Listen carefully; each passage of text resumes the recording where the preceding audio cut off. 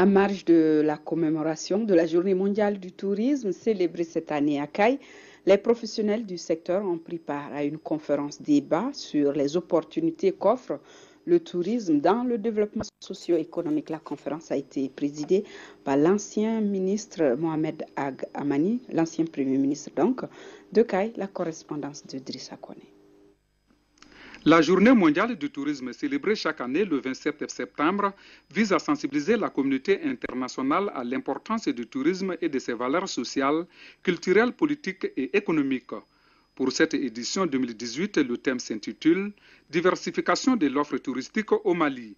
C'est en marge des activités de cette journée qu'une conférence débat est organisée.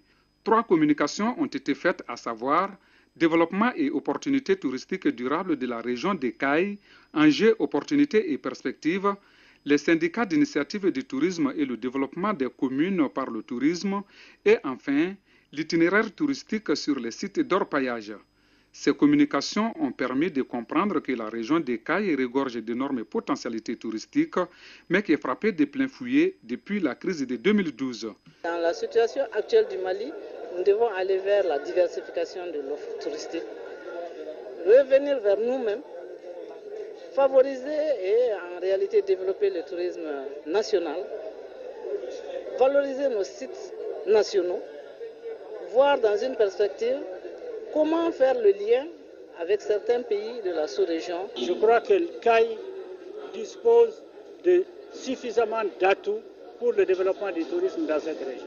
Même les infrastructures routières, l'accès, l'enclavement, que l'on évoque souvent comme étant un facteur de blocage, mais en réalité Kayes, par rapport à d'autres régions du Mali, est beaucoup plus servi du point de vue des routes, du point de vue des fleuves, les rails et puis d'autres moyens de transport. Les participants composés de professionnels du tourisme ont démontré par la qualité des débats que tous les domaines du développement durable sans exception sont les dénominateurs communs du tourisme.